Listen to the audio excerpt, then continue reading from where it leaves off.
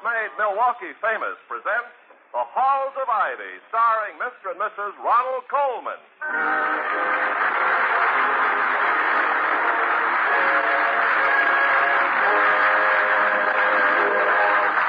Good evening. This is Ronald Colman. And Benita Coleman. Inviting you to join us again on the campus of Ivy College as the guests of our sponsors, the brewers of Schlitz Beer. The taste of Schlitz, the taste so many people prefer, has made Schlitz Beer first in sales in the USA. If you like good beer, do as millions of people are doing all over the nation. Ask for Schlitz, the most popular beer in history. And now, the Halls of Ivy.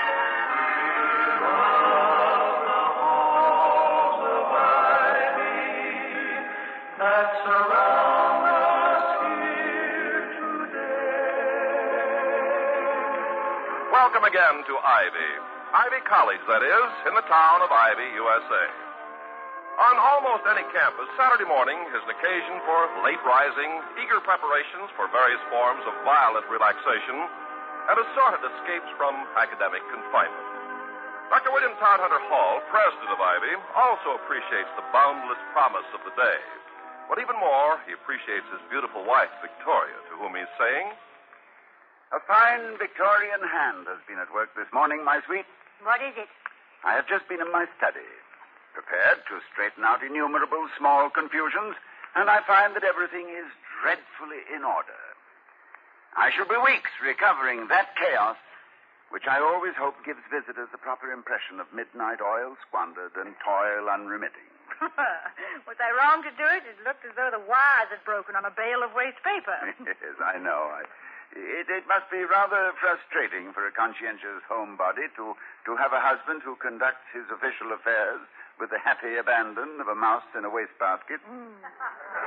What does that make me? A mousewife? A mousewife. Very charming. Yes, charming. But would you prefer to have a husband with a neat study and a disorderly mind? Or one with an orderly mind and a study which looks as though it was swept out each evening by an ill-tempered man on a bulldozer? I'll settle for the neat fella with the ill-tempered mouse. Now, shall I go back in and nasty up the tidiness? Oh, no, dear. Thank you. But, may I ask what brought on this outburst of domestic order? It's Saturday. Oh, it's Saturday. Is that an explanation or just a flat, irrelevant statement? Why, it's very logical. Saturdays I saw at the laundry. Oh, of course, yes. The laundry. Mm-hmm. Now, let me see. Mental association. Clean sheets of paper, ergo, clean study. Of course, darling, the logic is inescapable. That's your logic, not mine. Well, what's yours, starting with this is Saturday? Well, very well. Now, this is Saturday. Saturday I saw at the laundry. And Mr. Jessup, who delivers the laundry, always reminds me of the little man we asked to take our picture on London Bridge. London Bridge, yes. No, please proceed. I am fascinated by your mental processes. Well, it follows quite naturally. I was reminded of that picture, and all of a sudden I wanted to look at it again. And I knew you had it someplace in your study, so I went to look for it. And I bumped into your chessboard and I knocked off some of the pieces.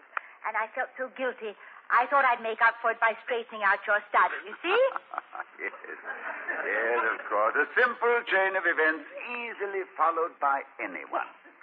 Particularly the seventh son of a seventh son, born with a caul, proficient with the Ouija board, and gifted with second sight.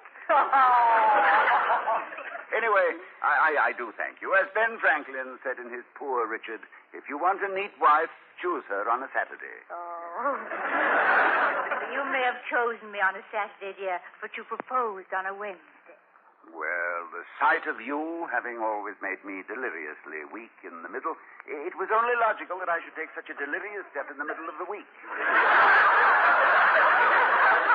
And now, a brief farewell, my love. Yeah, farewell? What, are you running away and joining the gypsies just because your study's neat? No. I have some matters to clear up at the administration office. Oh. If Mr. Wellman calls, tell him I have left for Upper Rhodesia with my butterfly net. to look for the rare Flitterensis peculiarina. Are you expecting Mr. Wellman to call? No, but that's when he always does call. He is a living inadvertence, alert for the unpropitious. Well, I'll tell him you said so if I can remember it, which I doubt. Now, come on, I'll go to the door with you and pick up the mail, huh? Ah, what a crisp, lovely day. You sure you don't want to change your mind and stay home, Toddy? That new 2-volume Thomas Jefferson you ordered came yesterday. No. Don't tempt me, my sweet. Ah, look at them, Vicky. The Harriers of the cross-country team. Nothing more graceful than a foot runner who has hit his stride. Well, they must like what they're doing. I can't imagine any other reason for running down the street in your undies in the middle of winter. You know, they look like fugitives from a press-while-you-wait shop. Coach Simmons seems to think we have a good chance against Bradford next month, thanks to Bruce Dillon. Dillon? Oh, isn't he the long-distance man? Just distance, darling. Oh. Long distance is usually a woman.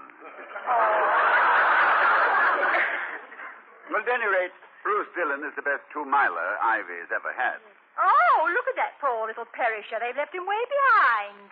No, dear, the others moved ahead. That's Wally Lovett. Oh, yeah, I know him. Don't they call him tag-alongs? Yes, but he makes up in eagerness and perseverance what he lacks in ability. Hello there, Wally. Oh, morning, Dr. Hall.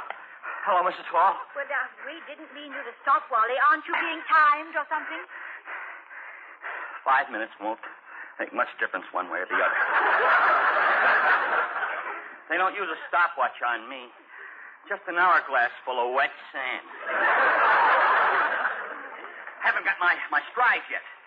And my breath's a little short. Oh, it'll get better when you catch your second wind, Wally. That's what the coach is always telling me. But I'm still working on my first wind.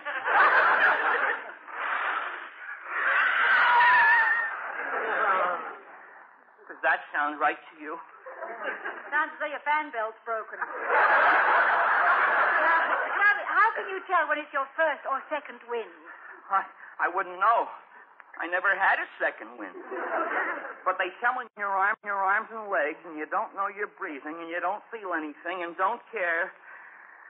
Then you've got your second wind. Or else you're dead. Charlie, tell me, if running is as painful for you as it sounds, why do you do it? I like it. No further questions? Of course, I'd like it a whole lot better if I could come in someplace before last, just once. Well, if determination and faithful practice have anything to do with it, I'm sure you'll have your reward, Wally. Well, it's a cinch I'm not going to get any better just talking about it. Besides, I guess I've given the other fellows enough of a head start. Joke. And away I go. Bye. Bye. Charlie, no. He reminds me of a rag dolly. He doesn't run, he just flaps. Is he really going to try and catch up with the other boys? Try, yes, but he won't, and he knows he won't. But that isn't what's most important to him right now.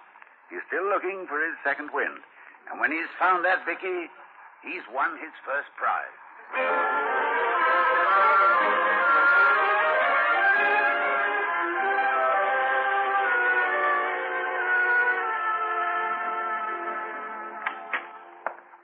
Vicky, you home? Hello, darling. Have a good morning. Wonderful. And worked up a tremendous appetite. What do we have for lunch? Mr. Wellman, I'm afraid. Oh. How are we having him? Sautéed or scalloped? Well, he was scorched when he arrived, and by now I think he's burned to a crisp. He brought the track coach with him, and... I'm waiting, Dr. Hall. In fact, I've been waiting. Oh, I'm sorry, Mr. Wellman. Not to mention the fact that Coach Simmons has been waiting also. 2. Hello, Mr. Simmons. How are you, Dr. Hall? Oh, I'm fine. I'm sick. Sick of de-emphasis. It's all you hear. De-emphasis here, de-emphasis there. What's the matter with emphasis? I think, Mr. Wellman, that perhaps You told me what you think, Simmons, and Dr. Hall has told everybody what he thinks, and nobody's thinking about the boy. 1 minute we tell him, go, get him, beat him. Next we tell him, no, don't, stop. Well, I say go, and may the best man win. Well, I agree with you, Mr. Wellman. oh, no, you don't. All this, there's about too much emphasis on athletics. Wurzelweed. That is, weasel words. Look, what it's done. We're not cheering our boys on. We're discouraging them. But, Mr. Wellman, I saw a whole flock of boys out running this morning, and they didn't look discouraged. Unless you're speaking of Wally Lovett, and he was only trying to get his second win. Lovett. Ha! And that's another thing, Simmons. You keep a deadhead like Lovett on the team and let Dillon go. Well, I can't do anything about Lovett, Mr. Wellman. I know he's lousy, but I like him. And he likes to run. But what's this about Bruce Dillon? It's a disgrace. That's all, a disgrace. Dr. Hall, I wouldn't have come to you about Dillon, but Mr. Wellman insisted. Suggested, Simmons, suggested. Well, yes. Suggested on an or-else basis. You see, Dillon has dropped off the track team, Dr. Hall. Well, that is bad news. Did he give you any reason, Coach? Oh, yes. Yes, and one I never thought I'd live to hear. He feels that he's been wasting precious time, that he came to Ivy to study. He's studying, all right. He's out to make straight A's or bust. Ha, ha. How do you like that, Dr. Hall? If I didn't like the idea of a student trying to make good grades, Mr. Wellman, I'd have to resign my position. I must admit that it's good to hear of a runner who wants to toe the mark scholastically. Well, perhaps the real significance of this has escaped you, Dr. Hall. A very fine athlete has been so de-emphasized, he's turned into nothing but a student.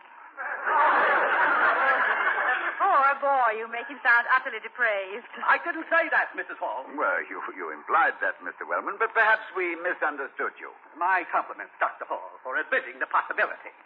If I haven't made myself clear, then I don't understand myself. And if I don't, why don't I? Because I put the interests of Ivy before myself. And if you and Simmons can't see what's happening right under your... And that's all I have to say. Look, Dr. Hall, a coach can push a boy a little now and then, but he's got to know when to stop, or he'll just shove him on his face. If Dillon doesn't want to run, I don't want him. No matter how good he is, if he feels that way, he's still no good to me. Maybe not to you, Simmons, but don't stand there and tell me Bruce Dillon isn't good for Ivy. That he isn't the best man we've ever... That he hasn't a chance. I mean, he might even go to Sel Hinkey for the Olympic Games. Sel Hinsky, that is. No, I mean Helsinki. Mr. Wellman, Dillon has made his decision, and I believe that each individual student must determine for himself his reason for being here. This is not a question of de-emphasizing anything. It's simply a matter of placing the emphasis where it properly belongs. Well, I don't belong here, Dr. Hall. Obviously, I'm a minority in this matter, but thank goodness I'm a minority with the majority on my side. Goodbye. I must admit there's one thing I admire about Mr. Wellman. He always raises his colors in defeat. Yes. He makes a hasty retreat sound like a rousing victory. Well, I want to thank you, Coach, for your enlightened attitude. Well, Dr. Hall, I want to win, but that's not all I want. Maybe that's why I'm coaching at a small college and loving it. Thank you both for your patience. Bye. Now, goodbye, Mr. Simmons. Poor Coach Simmons. The first year he gets a really hot prospect, and look what happens. Bruce Dillon comes down with a case of athlete's brain.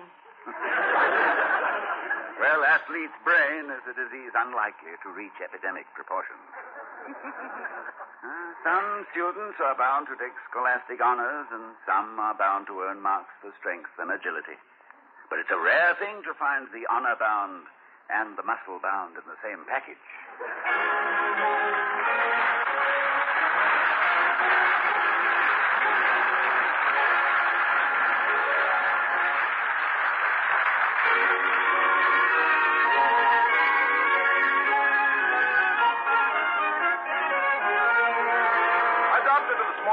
Lab of Doc Bateman, the head of Ivy's chemistry department, the other day. Doc was correcting mid-quarter examination papers, and I interrupted him just as I heard. Oh, no. Well, hello, Doc. Something wrong? Huh? Oh, it's you, Carpenter.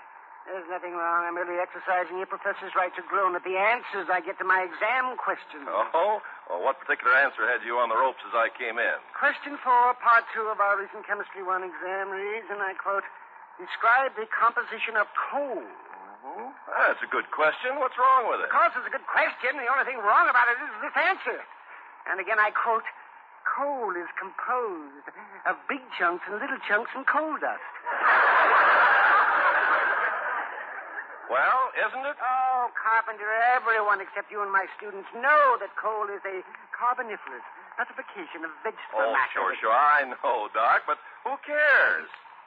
You say who cares to me? Julius Charles Bateman, head of the Ivy Chemistry Oh, look, Doc, I'll explain. For example, you take Schlitz beer. Beer lovers know that it's brewed from select barley and hops and yeast and other fine ingredients. But what they really care about is how Schlitz beer tastes. And let me tell Just you, a minute, Doc. Carpenter. Let me save you the trouble. Schlitz beer tastes so good, it's the best liked beer in America. That what you were going to tell me? Well, that's right, Doc. How'd you know? Carpenter, I've heard you before. Don't ask me why I listen. I just do. A man has to have some weaknesses. And besides, I like Schlitz beer myself. Good for you, Doc. Yes. Let's take a 10-minute break and take it big. You know where we can find a couple of bottles of Schlitz nearby? Doc, I just might. Let's be on our way right now.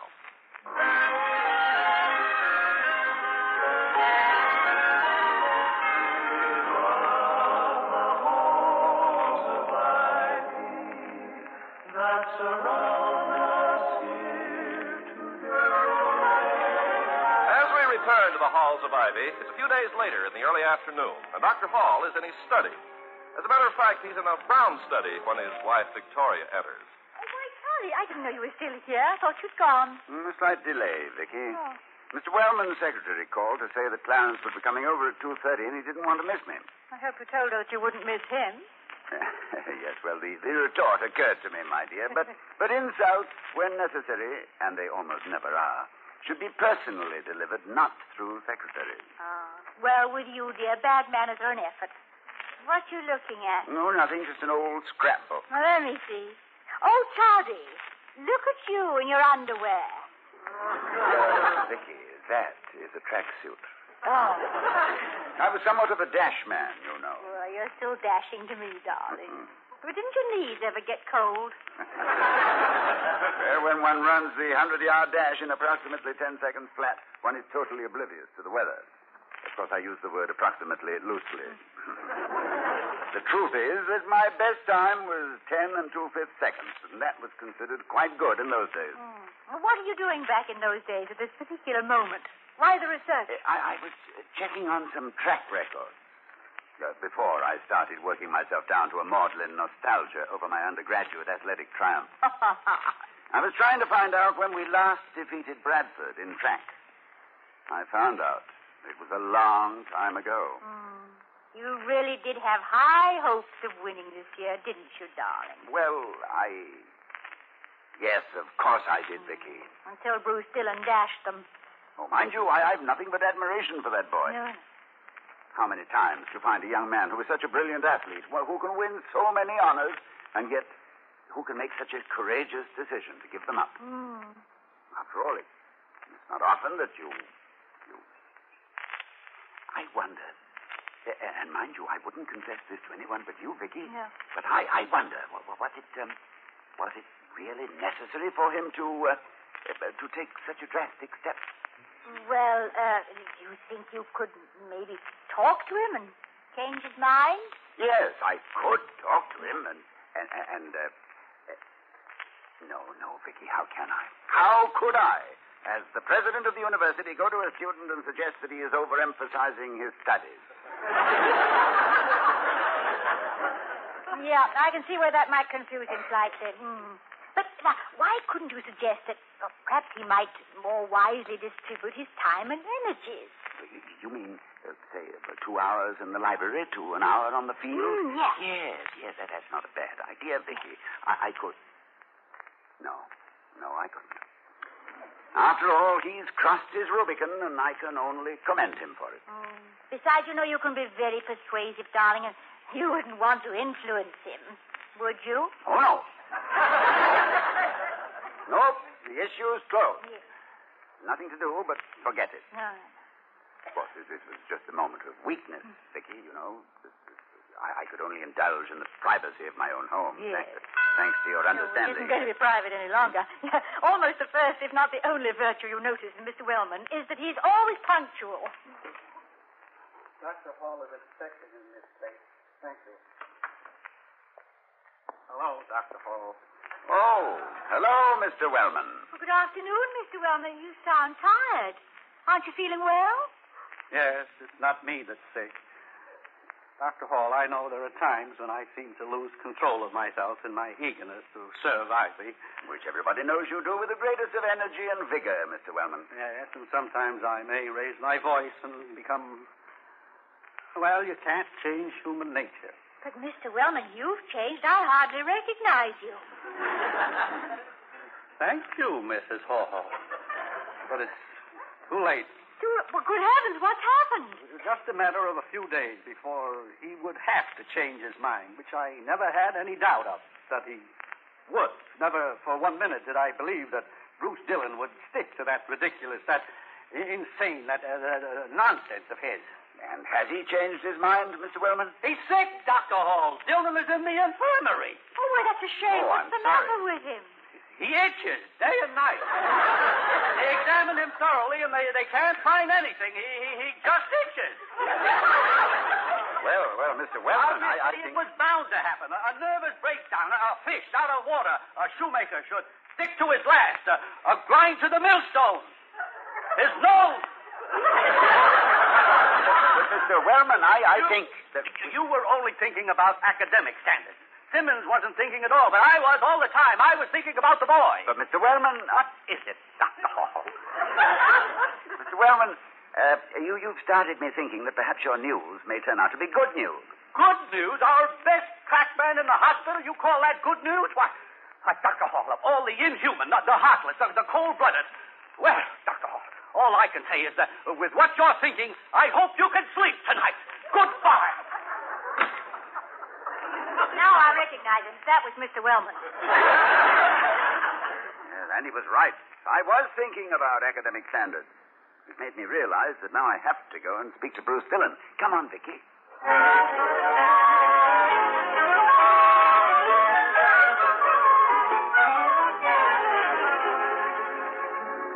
Well, it's certainly flattering to have the president and his wife come to see me, but, Dr. Hall, I didn't know I was that sick. Fortunately, you're not really sick, Bruce. Dr. Taysom has assured us that your condition is only temporary. And besides, Dr. Hall and I don't limit our sick calls only to those who are in extremis. Has your itching stopped? It comes on me in waves, Mrs. Hall, but I'll try not to scratch while you're here. Oh, don't mind me. As the old saying goes, scratch where it itches, not where it looks the best.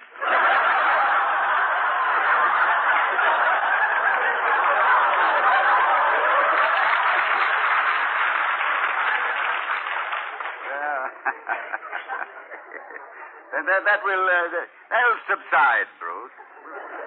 Not likely to last the legendary 7 years. But you're just upset, emotionally as well as physically. It takes time for your system to become accommodated to such an abrupt change of pace. I guess I did stop track too quick. Oh, yes. Yes, indeed. You might easily have. I suppose I'll have to go back out and get some exercise. Good. Yeah. A half hour now and then in the gym ought to take care of me, don't you think, Dr. Hall? In the gym? Yes. Or, well, perhaps half an hour running someplace. I mustn't give it up too abruptly. Oh, no. No, if I did that, I'd end up on the track team again, right back with the same old problem. Oh, dear. See, I finally woke up and realized that I've been wasting my time for the past 2 years. Well, I hadn't heard that you were failing any of your courses, Bruce. Oh, I'm getting by, but at the rate I've been going, I won't win any honors. That's why I decided to knuckle down and quit spending so much time on something that doesn't mean anything. After all, when you go to Hey, college... Bruce, I brought you the books, yes? Oh, excuse me.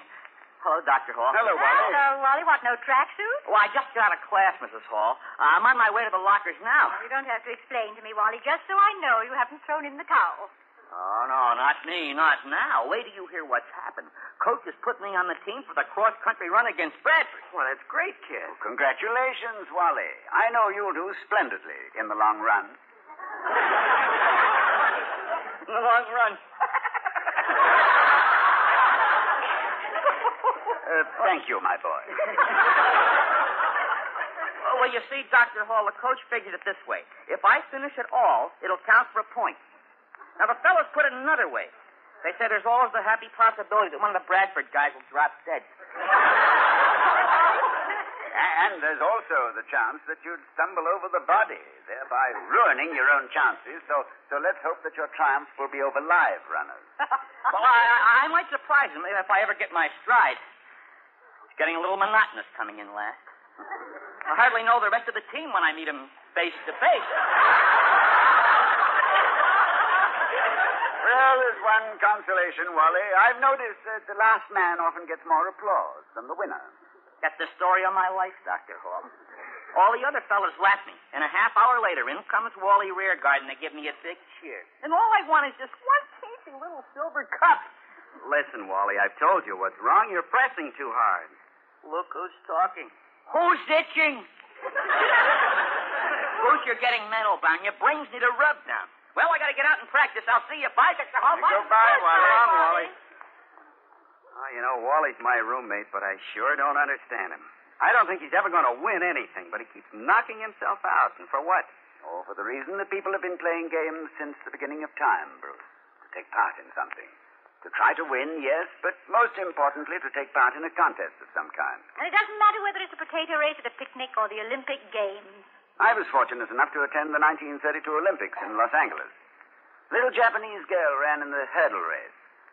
At the gun, she was left on her marks. Then she crashed into the first hurdle and took a bad fall. She picked herself up, ran and hit the next hurdle and fell on her face again. She hit every hurdle on the course. But she got up again and again, and she finished with tears streaming down her face and down the faces of almost 100,000 people in the stand.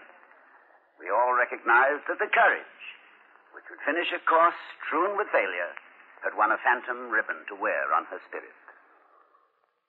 You've made your point, Dr. Hall.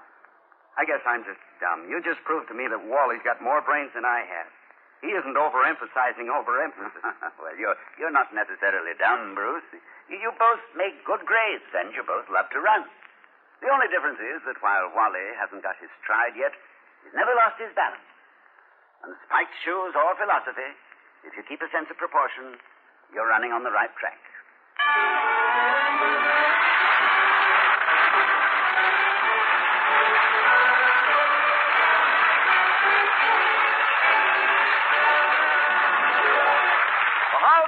Starring Mr. and Mrs. Ronald Colman has been presented by Schlitz, the beer that made Milwaukee famous. The taste of Schlitz, the taste so many people prefer, has made Schlitz beer first in sales in the USA. Why don't you two enjoy the most popular beer in history? Next time, every time, ask for Schlitz beer. And now, here again are Mr. and Mrs. Ronald Colman. Thank you, Ken. Ladies and gentlemen, one of our characters tonight was a boy who ran without any hope of winning. He ran because he liked to run. Most healthy boys do. But last year in America, there were an estimated 28,500 cases of polio. Boys and girls, men and women, who were taken out of the running by this crippling disease. 4 out of 5 of these cases are financed, at least in part, by the National Foundation for Infantile Paralysis, the Mark of Dimes. But polio is creeping ahead of the available funds. So please make as generous a donation as you can. Yours is the power to line with silver the dark clouds which threaten our children and our neighbors.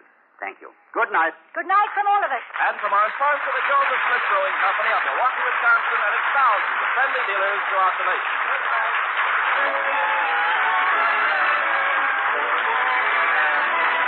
We'll be seeing you next week at this same time at the Halls of Ivy, starring Mr. and Mrs. Ronald Colman. Mr. Wellman is played by Herb Butterfield. Also in our cast were Ken Peters, William Tracy, and Victor Perrin. Tonight's script was written by Barbara and Milton Merlin and Don Quinn.